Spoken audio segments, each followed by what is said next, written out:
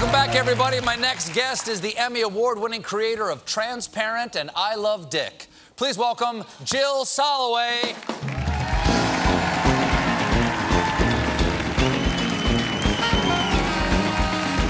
Come on, knock your Soloway.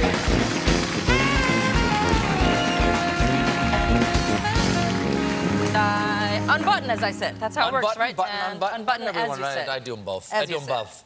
It depends on how I'm feeling about my stomach. Yeah. Now, your show, Transparent, this is its 5th season. And yes. you, for the 5th season, you did a feature-length musical. Yes. For it. Yes. What was it that, for sort of this final season, that you wanted to do it as a musical, that sort of changed the style so much? We call it the musicale finale.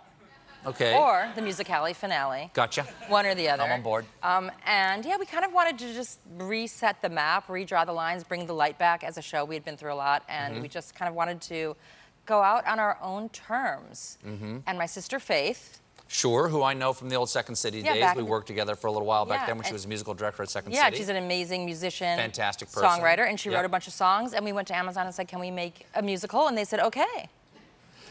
Well, that's nice. Yeah. That's nice. Now, I know that you were one of the first people in the original meetings for Time's Up. Yes. Okay. This is true. And at the same time that you were in those meetings, you were dealing with the allegations of sexual harassment and abuse on your own set. Right. It was like there was I think one day where in the morning I was at a Time's Up meeting and I was, you know, we had like a wish list. What do we want to do? And I think I was like posting on a wish list on a bulletin board, unlock all NDAs. Non-disclosure agreements for people out there who may not know. That's one of the things. The right? contracts that say, oh, okay, here's your money for what happened to you, but don't tell anybody. And I was asking, like, what would happen if we just told everybody, you know what, you can just talk. And then that same afternoon was when I found out that we had allegations on our show as well. Wow. Yeah, so big day. What was that like, sort of the tension between those two moments? Yeah, I feel in many ways that, that I just felt like it was my destiny to be there in some ways, that I had to be able to do both. I had to be able to stand up for Time's Up and the feminist movement and toppling the patriarchy, even if it meant being,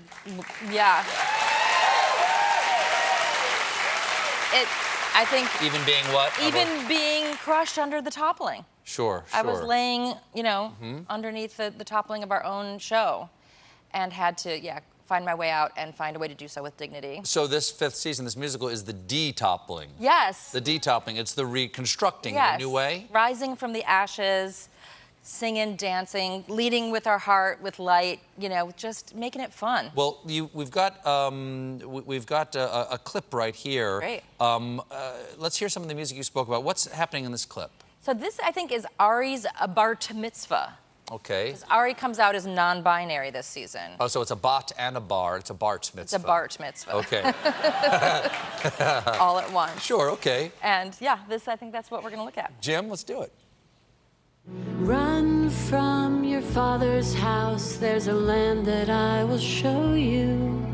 I will honor all who honor you. Curse all who curse you.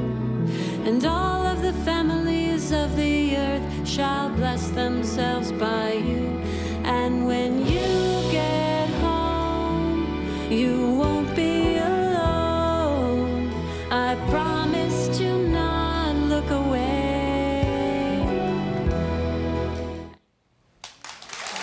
That's lovely. Thank you. That's lovely.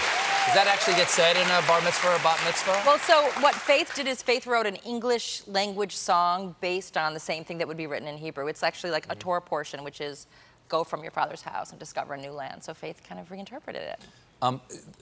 During making Transparent, you had your own discovery while making of it, and you've come out as non-binary. Yes. And I want to ask you a question. I mean this just purely curiously and out of respect. Yes. A lot of people focus on the pronouns associated with it, and I know, I understand you prefer they or them rather than he or she. Is that correct? I do say that she is fine and they is like frosting.